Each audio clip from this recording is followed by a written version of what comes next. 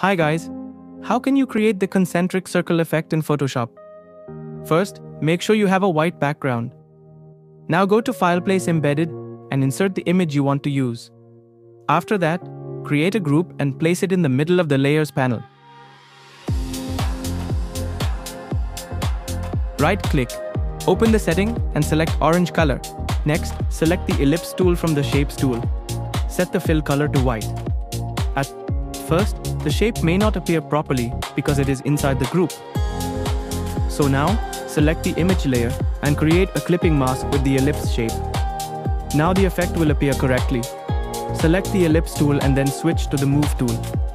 You can resize the circle by pressing Ctrl+T and adjust its position. To create more circles, hold Alt and drag the circle to make copies. You can repeat this step and create as many circles as you want.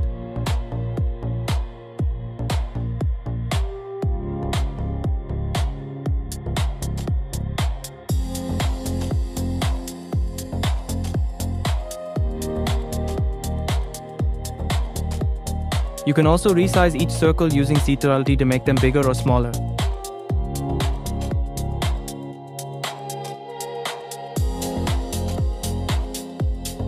And that's it.